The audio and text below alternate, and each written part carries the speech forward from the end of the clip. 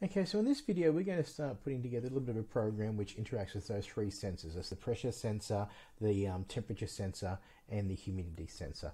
So to start off with, I've imported the commands, I've initiated the sense hat, and I've cleared the screen. So we're going to start by going while true. Oops, put the colon at the end there. Now the first thing we're going to do is we're going to take readings from all three sensors.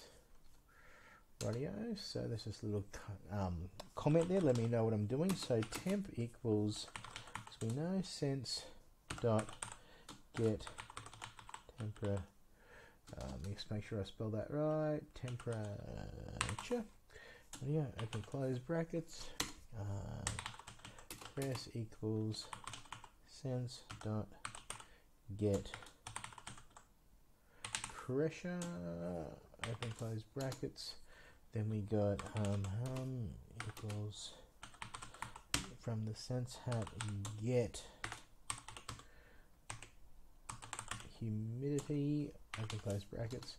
Rightio, so now I've done that, I've now got those results. And you remember when we got those results in the previous videos, they came back with large decimal points, lots of different decimal points at the end. So what we're going to do is actually going to round the values to one decimal place. Okay, round the values to one decimal place. So temp equals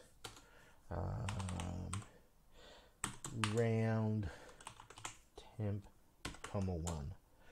So you can see that I'm taking the value, whatever value is in temp, I'm rounding it to one decimal place, and then I'm reassigning that new value back to the temp variable here. So press equals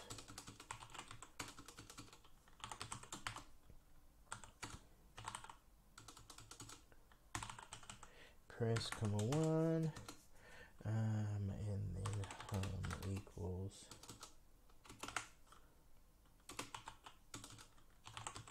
round 1. Okay, so now I've done all that, I'm going to create a message. So that's going to say message equals, open inverted commas, temp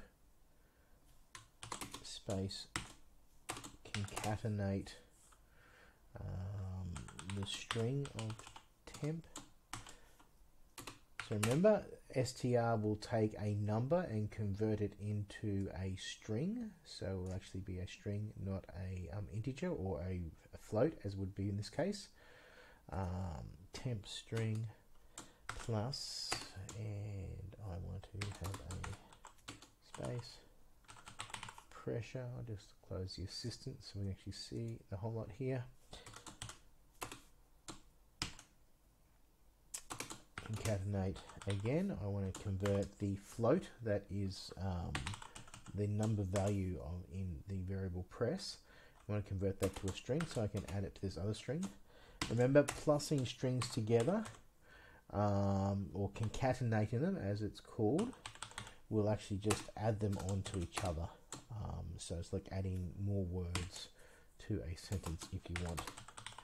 str and then you can just bring that out so it doesn't wrap. There we are. So I'm going to make that message, and then I'm going to say display message. So I'm going to say sense dot show message message scroll speed equals 0.075. Maybe. How's that? That sounds a good number for me. Close. Rightio. So again, I'm going to want you to pause this and have a bit of a prediction of what you think is going to happen to this. So pause it and have a guess. Rightio. And now that you've come back from that, let's run this and see what happens. And I get a error. What have I done? Scroll speed